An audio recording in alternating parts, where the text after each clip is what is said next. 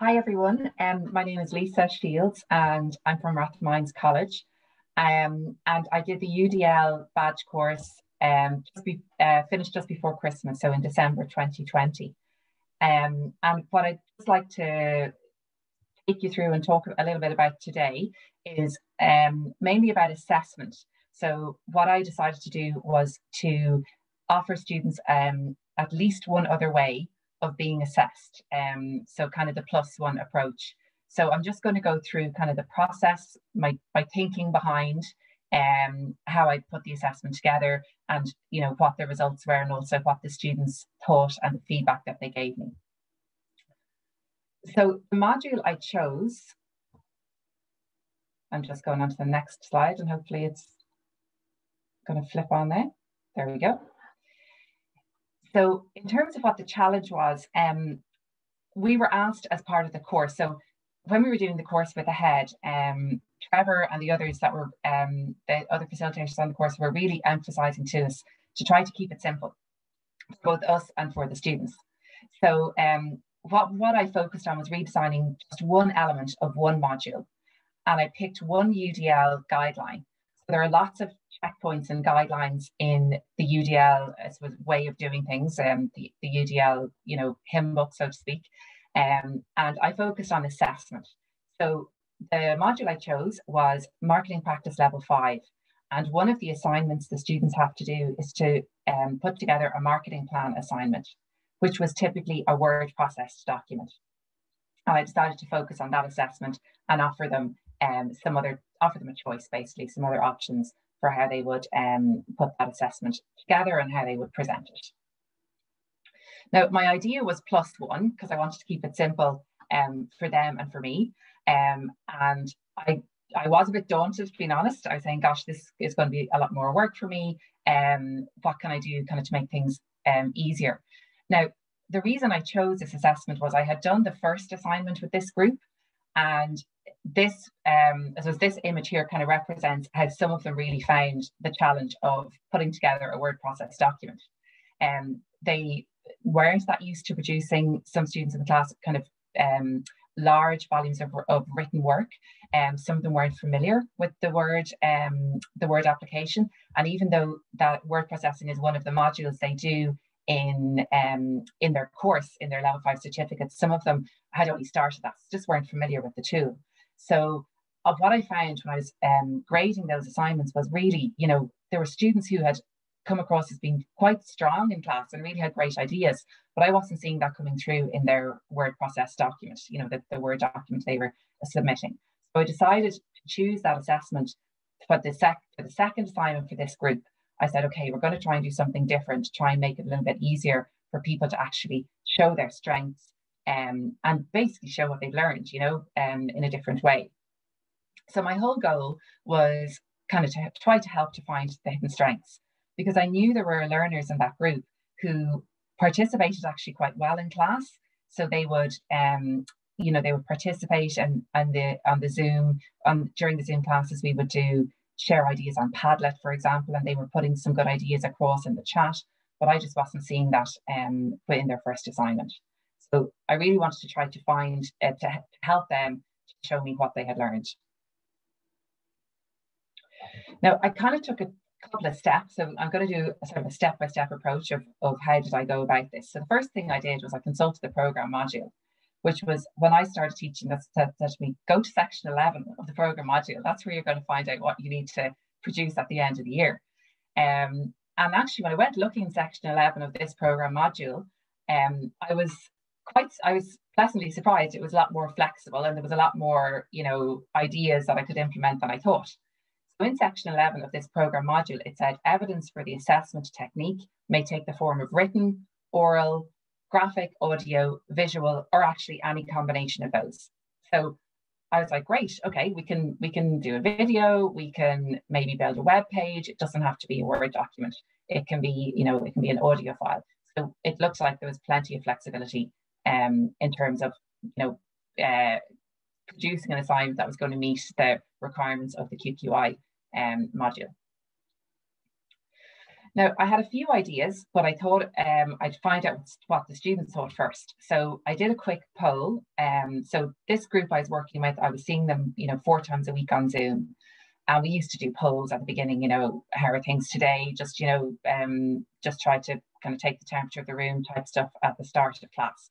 So I did a poll asking the learners if they could submit their second assignment in a different way, which way would they prefer? So I gave them 3 choices.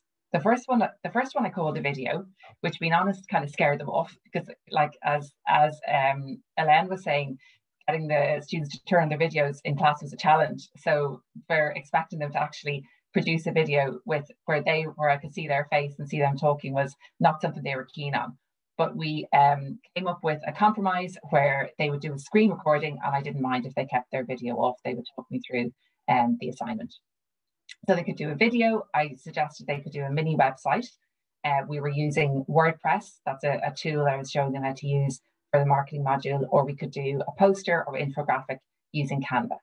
So they gave me their views on that poll, and basically +1 became +2. So what I thought I was only going to be doing 1 extra type of assessment, I ended up having to do 2 extra because there was no clear winner. So the 2 options that we went with were the presentation with the screen recording. Again, cameras could be off. I didn't mandate that anyone had to keep their camera on. They could produce the mini website, or they could go with the Word document, the traditional route. So we had 3 options altogether. Once I'd amended the brief and sent it out, I probably did spend a good bit of time, and being honest, maybe not enough, explaining the new tools. So, explaining how to record yourself on Zoom, looking at WordPress. And we spent a bit of time going through the options. And the result was that I had about 20 learners in the class. So I had 2 students, just 10% the presentation with the screen recording. I had a bigger group, 30%, who did the website. And then 60% did stick with the traditional form. They went with their Word document. So I had about 40% that went with the alternative option. Now, probably the biggest challenge that I faced with this group was the website. So looking back on it, I didn't realize how much time I would need to show them how to use WordPress. And I did that too quickly. So what I ended up having to do was, do tutorials afterwards to help them do separate things on WordPress. So I kind of learned, that was one of the things I learned, that for the next time, do a bit more groundwork in terms of showing the students the new tool before I send them off to work on the assignment. What you live, you learn. I also did a survey at the end, ask students what they thought and if they had been a positive or a challenging experience for them. And here are some of the quotes that students came back with. So one of the things I really liked was that they could choose, they had a bit of they were independent. They were able to choose which way they completed their assignment. They liked being able to learn the fact they learned something new. This quote from one of the students, he said, having the choice to submit my work as a presentation that I could talk through was a great option for me. It just worked better rather than having to type everything up. And this particular student was one of the students who I knew understood the marketing concepts, but just that wasn't coming across in the word process document. They loved designing the website as well. I mean, there were some talented graphic designers in there, and it was fantastic to be able to see them show their strengths, in terms of visual presentation, and they loved using Canva. So those 2 tools, and they worked very well for marketing because, in marketing, graphic design is something that you're going to come across and need some skills in. So the whole thing kind of gelled quite well together. So overall, it was definitely positive for me. I would say, having not known a lot about UDL, I do see the huge benefits of it. And I suppose what I'd like to kind of convey is that, having tried it once, even though I did find challenges, I definitely have learned from my mistakes, and I've been able to implement it in other modules. So I did that redesign, it was before Christmas, I was in December, but since then, the modules I taught in this semester, I've used the screen recording option for 2 other assignments. So I've started doing that with spreadsheet students, where instead of typing up the project in level 5 spreadsheets, you have to type up quite a detailed word process document. They did that as a video for me, a screen recording. And take-up has increased, actually. I suppose I'm getting better at showing people how to do it, and they're getting more used to doing that option. I introduced mini websites for digital marketing. Again, quite a good fit because it's for digital marketing students, but it was with the same student cohort, and I got a much bigger take-up on the websites in the second semester because they were just more familiar with it, I guess. And they really seem to value having that bit of autonomy, and offering individual choice certainly seems to work. So I spoke with one of the students who I think really embraced UDL, and this is just a quote from, this is one of my students in the marketing group this year, and I really saw the great results for this student. He was able to show me his strengths. So he was one of the people who did the presentation with screen recording, and he was able to put his ideas across verbally. And then he also took that a step further in his e-portfolio, which we did this semester, by embedding audio files. And this is just, shows how he said it was a lot easier for him to explain his ideas, and just talking through the project worked well.